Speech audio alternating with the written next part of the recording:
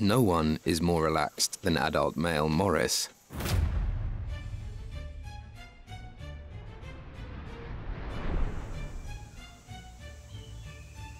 In the museum gang hierarchy, Morris is near the bottom, because he's male. The ring-tailed lemur society is strictly matriarchal. The lowest-ranking female is still above the highest-ranking male, and Morris is the lowest of the low. Like all males, he's supposed to be guarding the territory. Instead, he's showing off. He smears his tail with smelly secretions from his wrist glands, then wafts it at whoever's nearest. If it's a male, it's known as stink-fighting. If it's a female, it's stink-flirting. But when Morris does it, it's just irritating. As usual, Morris is doing his own thing.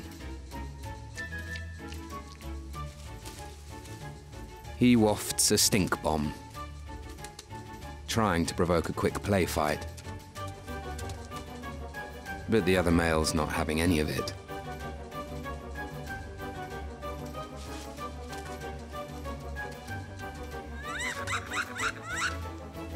The rivals eye each other.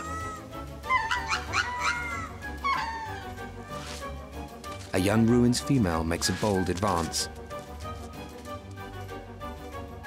Morris breaks museum gang lines and counters her move, never one to miss a chance to stink-flirt.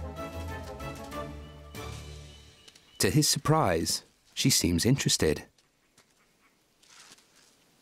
Not the reaction he's used to. So he panics, fleeing onto the boundary wall. She pursues him,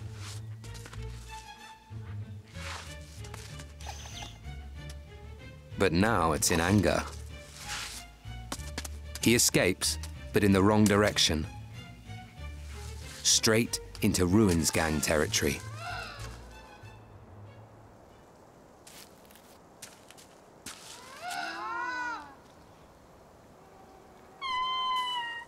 It's a huge mistake.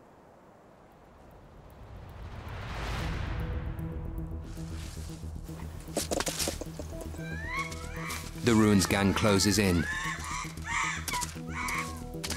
Morris runs for cover, with the Ruins Gang in hot pursuit. At the museum, Katie and her gang can hear the commotion. But they do nothing. She's not going to start a fight over a lowly male. With no hope of rescue, Morris sprints for the gap in the boundary wall. One last pointless waft, and he's gone. The invader vanquished.